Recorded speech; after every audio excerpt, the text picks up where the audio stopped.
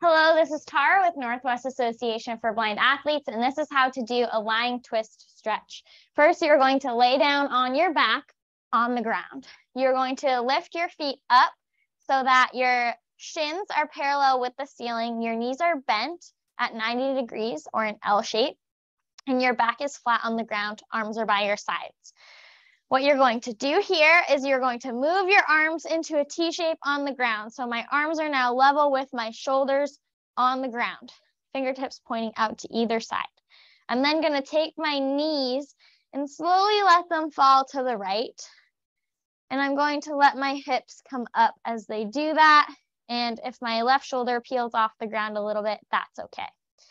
After you take a few breaths here, you'll bring those knees back up to that starting position, and you'll let your knees gently fall to the left.